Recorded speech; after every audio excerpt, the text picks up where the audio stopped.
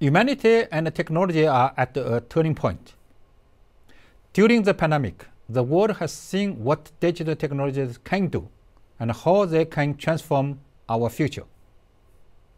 Emerging digital technologies in fields from 5G and the Internet of Things to AI and cloud computing are pushing the boundaries of what's possible.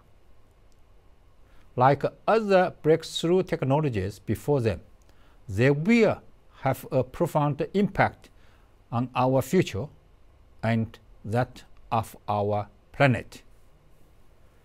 Great possibilities come with great responsibilities. Close to 3 billion people are still unconnected, with the majority of them living in developing countries, especially in rural areas.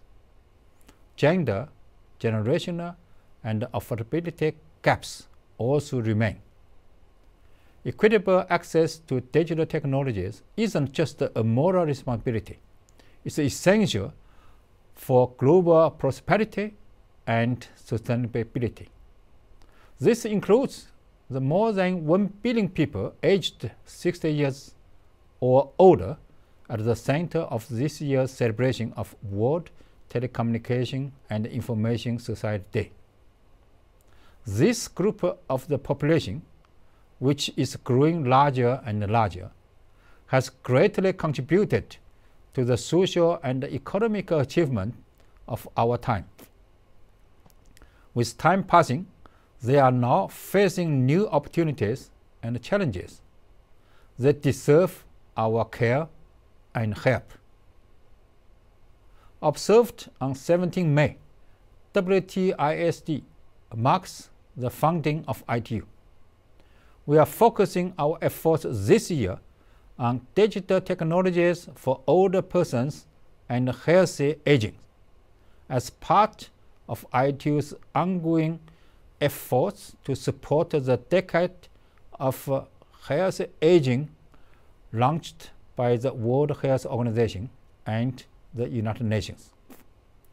I'm calling on you to share with us what has worked and what else can be done to help older persons become active participants in and valuable contributors to the digital world.